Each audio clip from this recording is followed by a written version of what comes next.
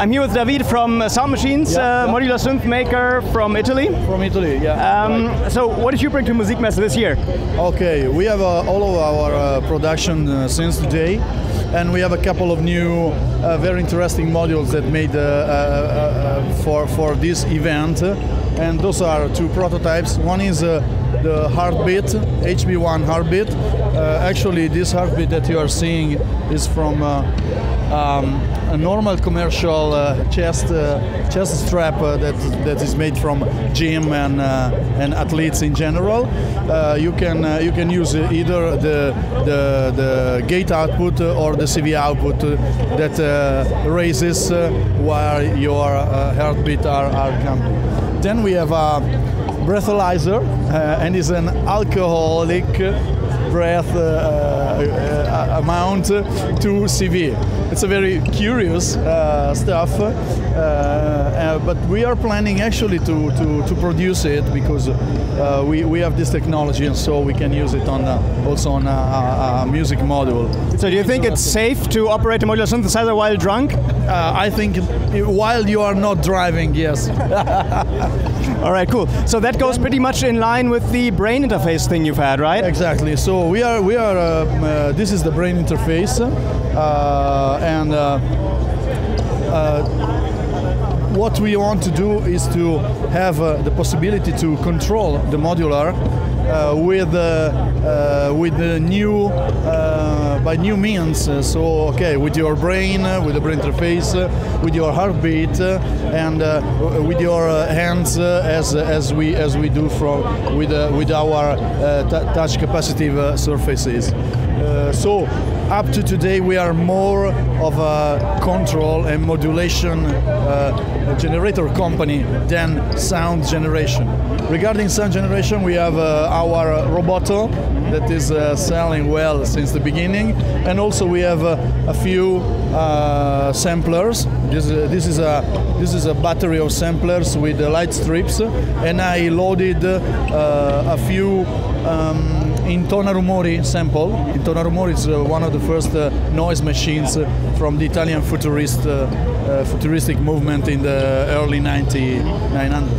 So we are trying to produce and to develop new products, and especially in the interaction and modulation stuff. We also have a few new sequencer. It is the new DC1Drumcomputer. It's very interesting because it accepts up to 4 CV inputs, and you can modulate many of these parameters. For example, in this case, I just modulate with the CV the density of the 4th track. But you can do many other stuff like changing the length of the tracks, etc. So it is a pretty complex module.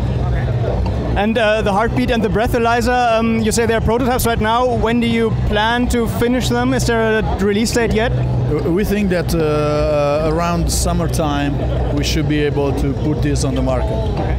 And do you have to breathe right into the module, or do you have an extension cord for that? No, you have to breathe right this. Actually, we don't have I was thinking about making this in the form of a microphone. But for now we put this sensor, that is this one, directly into a Eurorack module.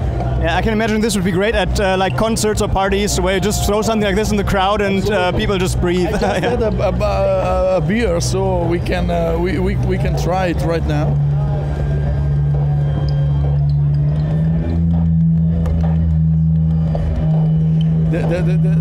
Didn't have enough beer yet, I guess. No. I have some Jägermeister, so I can raise. Okay, so at the after show party, it's going to be interesting. Yeah. Maybe later. All right. Well, yeah. Thanks a lot for that overview. Could you just quickly tell me a bit more about Soundmachines, the company? Like, how did you start? Why did you start? Soundmachine is a brand of a biggest company that is called Spes, that is almost 20 years in the market of electronic research and development. We work for many big customers in household appliances, industrial automation, fitness equipment, and so we have a lot of capabilities and a lot of know-how on many aspects of electronics. and also on the industrialization to keep the costs low on the. So a couple of years ago, by means of my personal interest, we started making the Roboto and other modules, and we are now among the many Eurorack manufacturers. We have resellers everywhere, and so it is a very interesting approach. The company is very young because actually Sound Machine is like 1 year and a half.